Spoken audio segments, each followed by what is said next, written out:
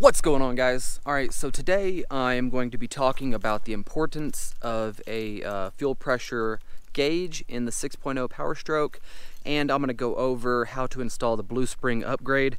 Now it all starts right after this. Okay, so this is why I cannot stress enough that you need a fuel pressure regulator on a 6.0. Right around 80 psi, everything looks normal, and I wouldn't know otherwise unless I had this gauge. And watch the gauge just go straight down. We're gonna need some kind of ratcheting wrench. I use this because it's a whole lot easier with a bunch of extensions with 11mm on it. I'm going to use this to get the clamps off with this 5/16 nut driver. You can use a flathead screwdriver as well. To get to the blue spring, you got to use this T25. You can use anything. I just have one on a ratcheting wrench here. Pair of pliers to get the hoses off because you got to move your degas bottle. I use these little vacuum nipples on the degas bottle. I put them on there so that I don't leak any coolant when I'm moving that around. And the culprit is this little piece of plastic with this little O-ring. Alright guys, so let's get to the front of the truck and get this shit done. Alright folks, to start with, what we're going to do is, if you've been driving your truck recently, you want to take your degas bottle cap off and let the pressure out of the system. If you haven't, then don't worry about that step.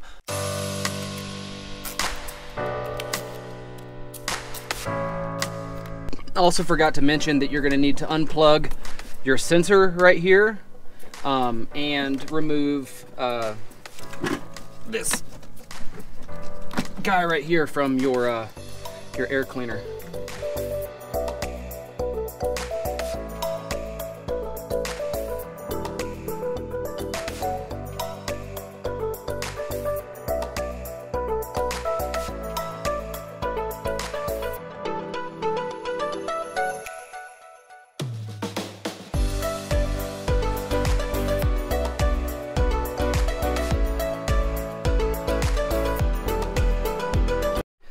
Okay, so with the charge pipe out of the way, you can see this is the cover we need to take off.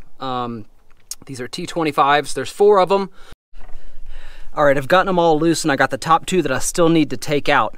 Alright, so if you don't know this, guys, you need to be very careful whenever you're pulling this off because there is a spring behind this under tension and there's a little piece that goes on the end of it. I'll show it to you in a second once I get it out, okay guys? Okay, so I got it separated here, and if you can see right here, that's the blue spring that's under tension, and then there's this little brass piece on the end of it, like a little plunger, okay? And then this is that little plastic piece that we need to get out, because typically, whenever you're having that problem, this is your culprit. Fuck. Just drop that.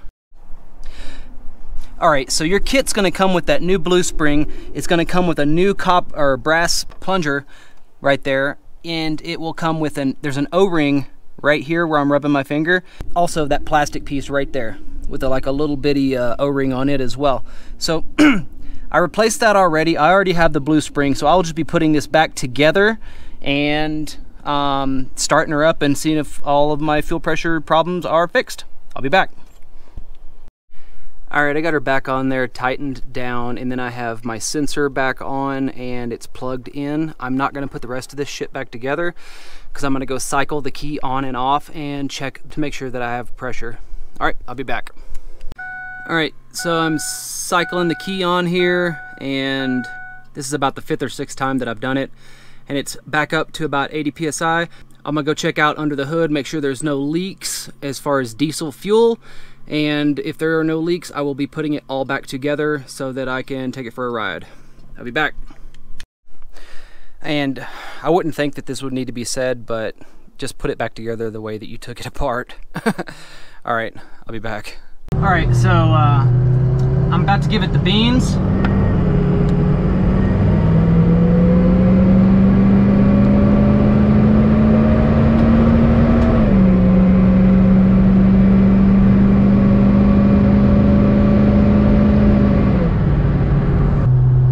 Pressure's not going down to 0 anymore. It was topping out, or not, it was bottoming out at about 40 psi.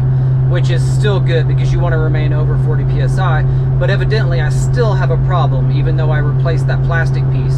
So the next step is going to be checking your fuel filters. There's two of them. There's one on the chassis and there's one on top of the engine.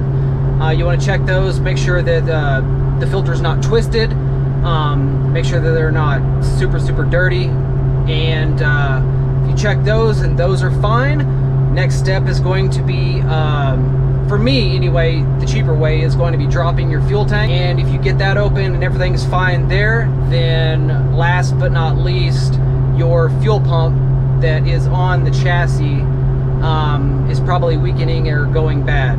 I'm not home, so I'm not going to drop my fuel tank. I'll make a video about that later.